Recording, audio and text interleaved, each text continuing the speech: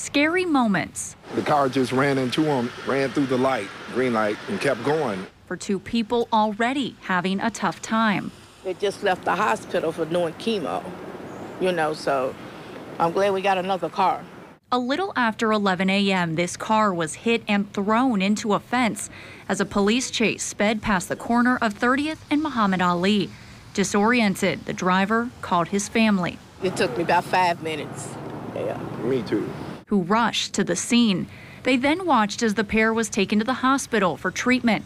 Officers had first spotted the vehicle while on patrol in the area of 30th and Ali. When the driver refused to stop, they started chasing him. That chase stretched from West Louisville to downtown. He was on Broadway. He was flying probably about 100 miles per hour.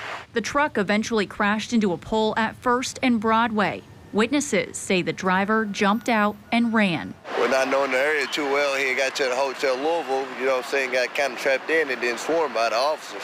He was arrested and put in the back of a police cruiser. Since LMPD started its temporary pursuit policy in July, 17 of 18 authorized pursuits resulted in 31 arrests.